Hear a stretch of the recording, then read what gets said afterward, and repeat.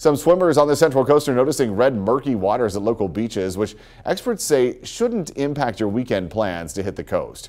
These conditions are expected for this time of year. High concentrations of phytoplankton, or tiny plant-like creatures in the ocean, can cause what's often described as a red tide. Late summer and early fall are prime conditions for algae to grow rapidly and in high numbers. Just like plants on land, different species take on different colors, like a dark green hue, or can become illuminated at night.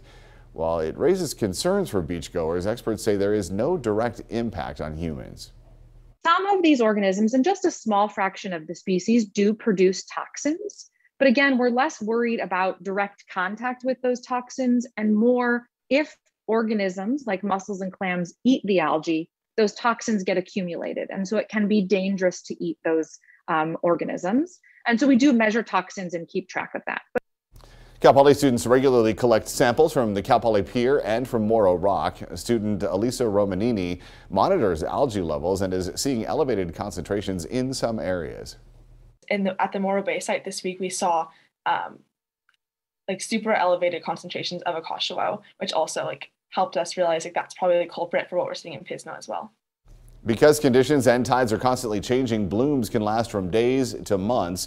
But in general, a variety of blooms are expected to make appearances throughout the fall.